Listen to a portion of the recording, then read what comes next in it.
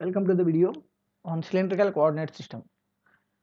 In any coordinate system, we'll have some coordinates. And what are coordinates? These coordinates are used just to uniquely define a particular point in that particular coordinate system.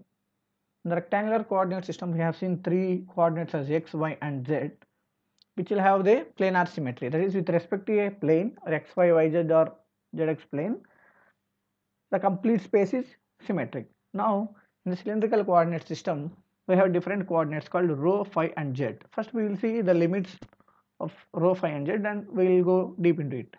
Actually, rho will change from 0 to infinity, and phi changes from 0 to 2 pi. What is phi? Phi is the orientation angle with respect to the reference line, and we will see it clearly soon. And z is height of the point. That is, the z is same as the z in our rectangular coordinate system. Let's go deep into the concept of cylindrical coordinate system. This is what a cylinder is. A cylinder is actually aligned over its axis. This axis is our reference line. Just compare it with our rectangular coordinate system, which we are very much familiar with. This is x-axis, this is y-axis, and this is z-axis. And z-axis of both cylindrical and rectangular coordinate system are same. And this z-axis is called a reference line. That is the line, reference line.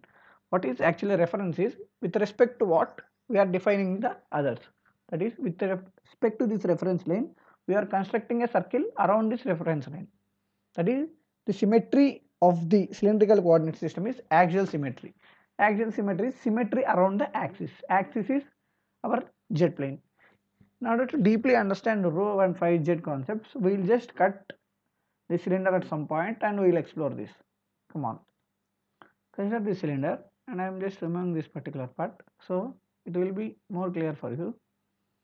Say this, and for explanation we will just consider a point on this cylinder. That is, consider this point, right? Consider this point, and in order to define this point uniquely, we need three coordinates as we have discussed earlier: rho, phi, and z. For a particular rho, that is, rho is the distance from here to here, that is the radius of the cylinder. This is called rho. And if we take a particular rho, we will get a cylinder. That is, if I specify a rho, I am able to find that this point will be somewhere in this cylinder, and I don't know where, but from infinite space to I will come to a notion that it will be on a cylinder. And next coordinate is phi and z. First we will look at z and then we will go for phi. Z is nothing but the z axis in cylindrical coordinate system is same as the z axis in rectangular coordinate system. Z axis is nothing but distance from origin to height. That is, I am taking this point, so z axis is nothing but this height. So I have defined one rho and one z, and I will get circle now.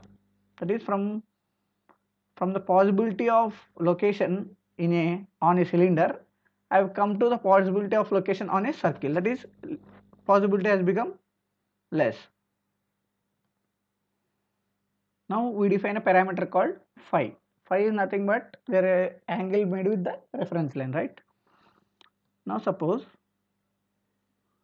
consider this point, right? This point is along this x-axis.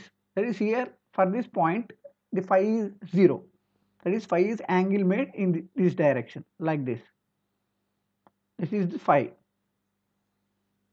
I will just draw a line from here. If I draw a line from, suppose, here to here, this is called phi. This angle is called phi. Okay, I have drawn this line. If I take this point, this angle is called phi, and for this point phi is 0, and as I move along the circle, phi varies from 0 to 2 pi. That's how we define the phi. See clearly, this is rho, right? By specifying rho, we come to the conclusion that the point will be somewhere on a cylinder, and by specifying z, that is the height from down, we come to the conclusion that this point will be somewhere around this circle. That is, every point on this circle will have same rho and same z, and by specifying this rho, that is angle made, with this x-axis, we will be able to see the point uniquely. Thank you.